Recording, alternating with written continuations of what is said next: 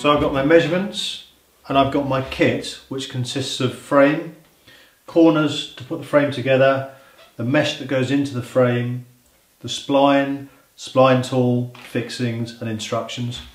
And the tools I'm going to be using for this part is a hacksaw, obviously my pencil and measure, and I've also got a square just for measuring off the frame.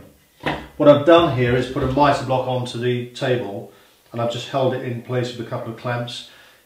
If you prefer, you can just hold the frame onto the table and cut off the end. And what I'm using is just a standard dining room table with a cover over.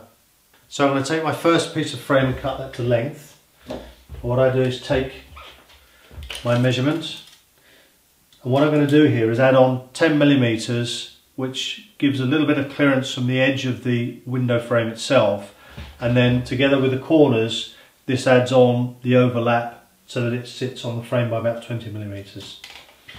So my first measurement, and I'm trying to be millimetre perfect here, I just take my pencil and mark off a small mark onto the frame. Take my square and just put a straight line across. So this is my first cut. I just line it up in the mitre box.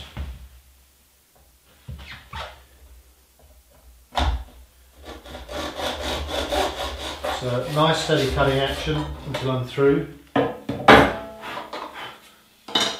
of a dust down.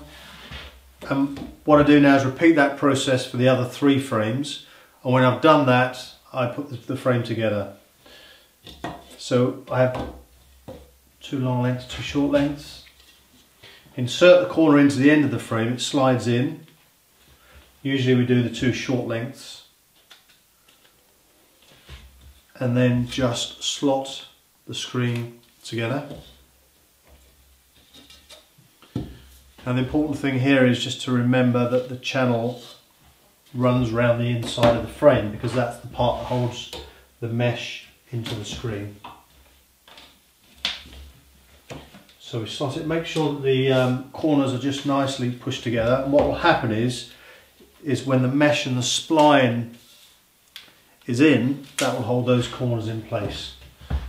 And what we do just before we mesh now is just give a bit of a dust down, particularly in the channels, just in case there's anything gathered there from when we've cut.